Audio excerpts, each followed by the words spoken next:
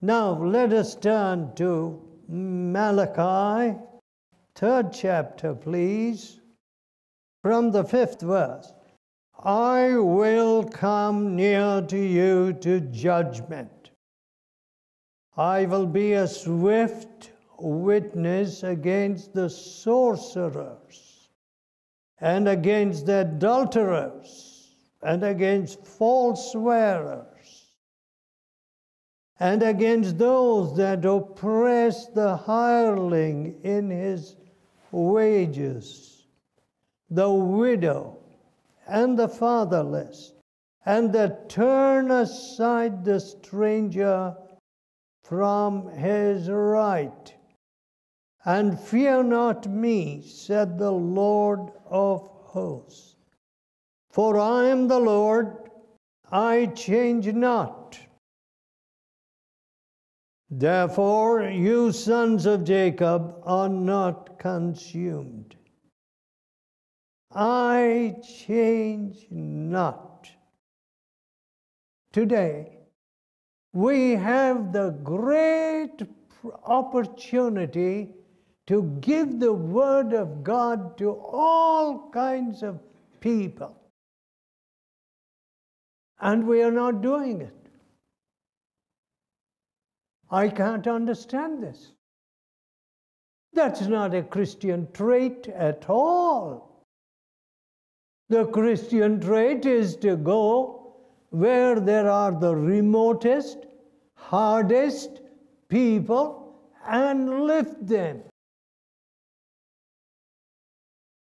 You know, my friends, I've never had any meeting of the fellowship canceled due to persecution. But I heard of a place up in the Himalayas where they were going to have a Christmas carol service, and we used that service to tell people about Jesus. And some of the ultra-Hindus, fanatic Hindus, raised such an opposition that they canceled that meeting. I always tremble for such a situation. Where the gospel does not go, there is going to be a calamity. There is going to be a horrible scourge. Now today, I do not know if one can just stand in a street corner and preach in Britain. Well, shall we test it out? We won't stop the traffic. We won't hinder anybody. But you see, people have lost that courage, that old art of being able to have a whole congregation. What happened to the times when Whitefield, George Whitefield, could address in the Blackheath and Moorfields and so many other locations? 30,000, 40,000. And amazingly, they could do without any sound system. They carried the Word of God to people and liberated them. Has God changed? No. Has the gospel changed? No. Who has changed? Our faith has changed. We are at such a low ebb in faith today. You know, we have become a cowardly lot. Unable to lift up the Savior. I don't know how, with what fanfare, heathen festivals are being celebrated in Britain today. But I won't be surprised. There is a spiritual vacuum.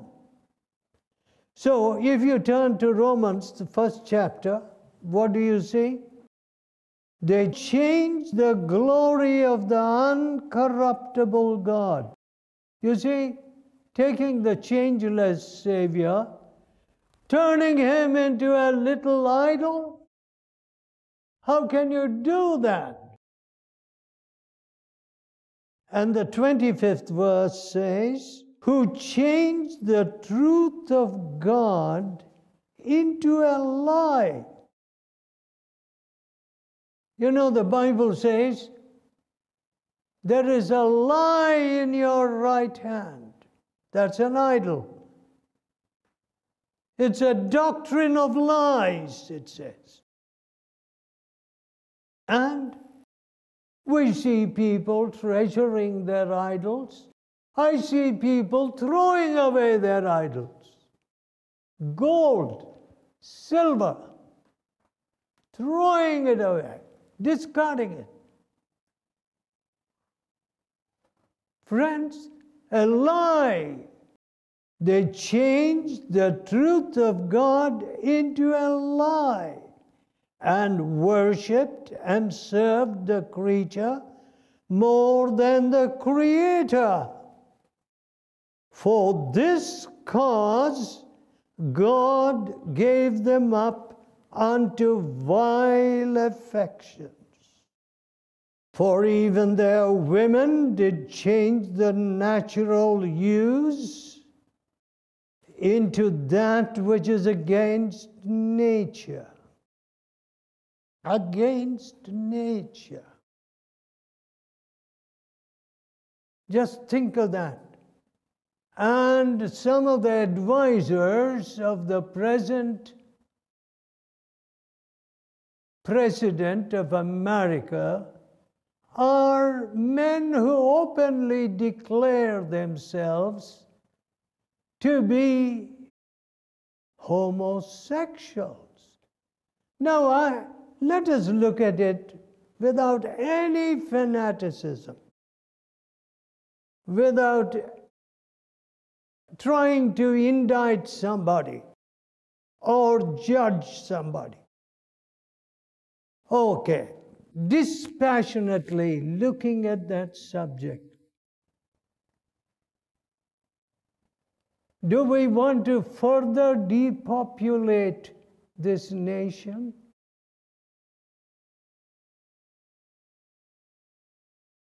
What are we out to do? When fathers suddenly leave their families and say, I have found a partner now, what happens to the family? This rise of AIDS, is it ever going to be stemmed by just medical means?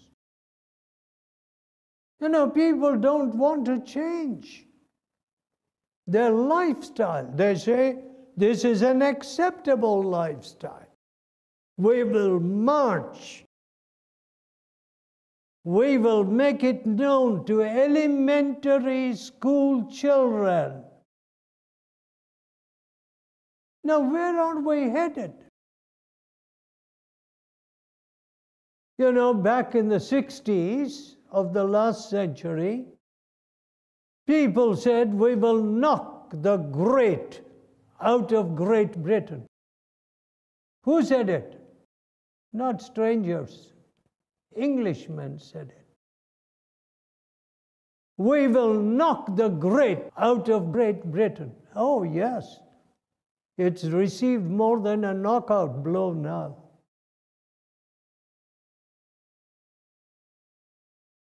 And now, after homosexuality was legalized in 1967, what has happened? Today we have got crime on the streets, and the police are afraid to go into certain locations. They just say, oh, we can't go into those locations. What do you mean? Where there is lawlessness. Now, what does God say?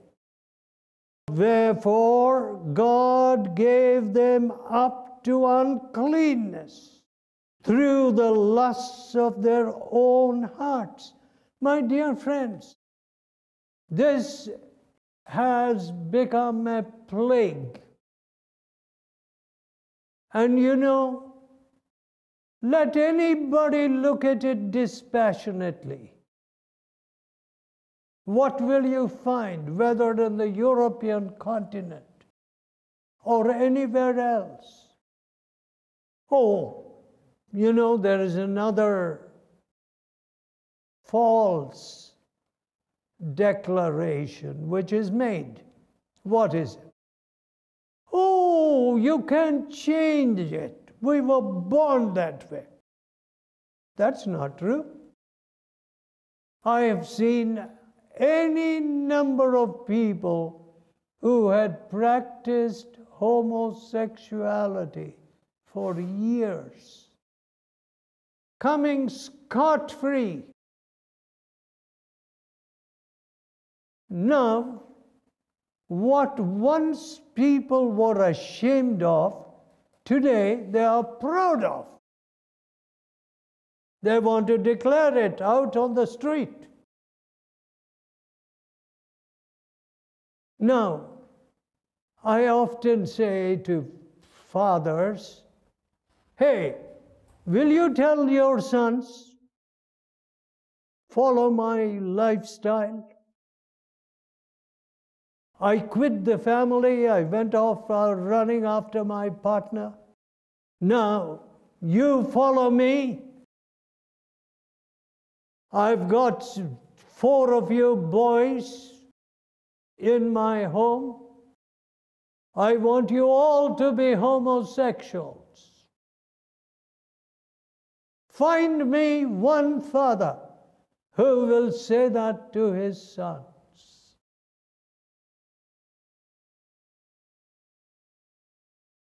My dear people,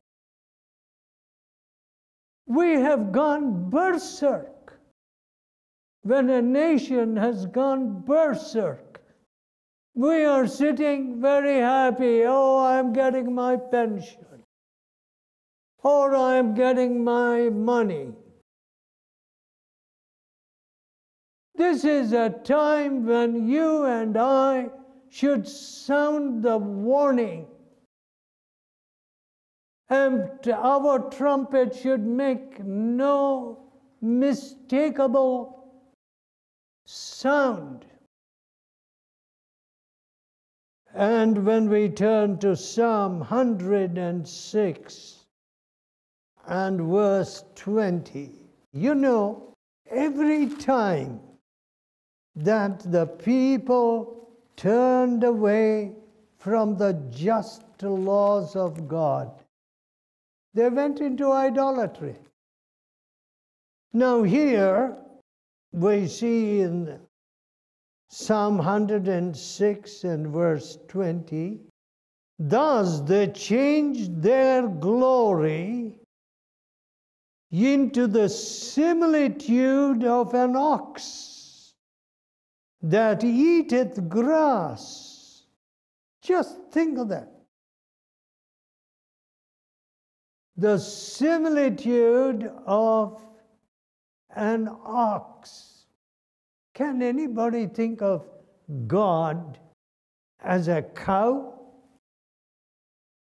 Why don't you look at the meadows and say, all those Jersey cows are no more than gods?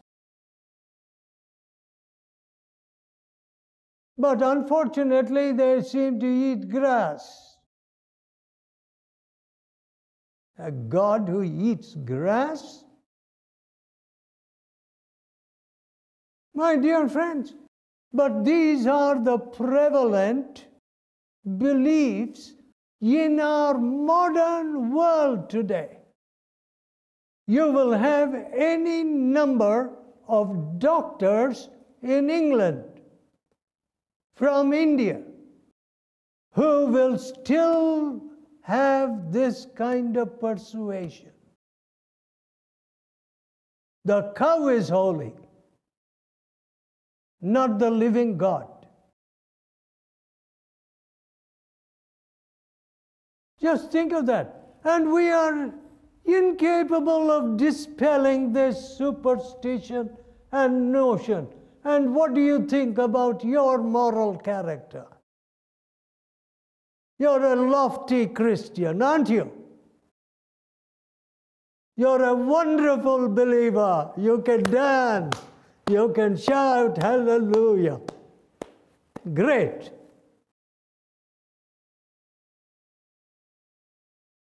We're all engaged in a kind of silly dance. At a time when the world is going down before our eyes,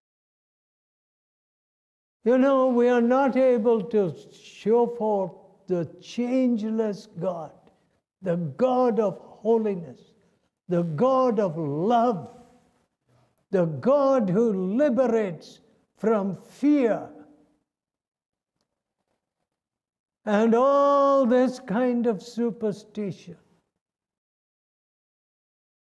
How sad. So, actually, if you turn to Daniel chapter 4, we see how Daniel told the king. Daniel 4 and verse 16. Let his heart be changed from man's, and let a beast's heart be given unto him. What is this? To King Nebuchadnezzar, a beast's heart be given unto him. What? Can a person so lofty as King Nebuchadnezzar become so beastly? You know, some of the crimes that are being committed in this Emerald Isle, this sceptered isle, this isle which had the laws of Alfred the Great and Magna Carta. This isle, some of those crimes that are being committed today in this isle are nothing but beastly. Let a beast's heart be given to him because of his pride. You know, my dear friends, we must search our hearts. There shouldn't be in no corner of our hearts pride. A little girl can't cross the village green. Who has invaded that village green? A girl on her way back from school can't cut across a little wood? Is she to be slaughtered and buried under the bushes? What kind of freedom is that? What kind of civilization is that? It's barbarity.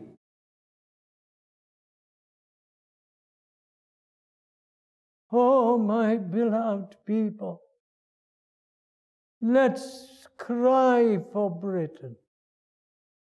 And not in a vague, generalized sense. Let us look at our own hearts. Are we the salt of the earth? Are we taking the word of God? Are we holding ourselves accountable? I am seeing this, I am witnessing this, I am reading it. When I open my morning's newspaper, and I am not at all moved by it. There is no fountain of prayer in my heart. The closet of prayer is neglected. The power that is with God, I have lost. Accountability. Let us pray. O God, that changes not, we come to you. Lord our God, thou knowest, we do live in perilous times. And there is no sense of accountability. And in certain parts of the civilized world, the cops, the police are suspected of being hand in glove with the criminal bunch and the drug runners. Oh, my Father, at such a time, look at our spiritual bankruptcy. Unable to give the force, upright men who will not be bribed by $1 billion or $10 billion. Oh, forgive us, Lord, forgive us. We are nobodies. We are a bunch of nobodies. But we are lifting the Savior of the world, the one who does not change, whose love does not change, whose promises do not change, who by the blood of sacrifice has paid for the sins of all men. Come, Lord, and visit us, we beg you. In Jesus' holy name, amen.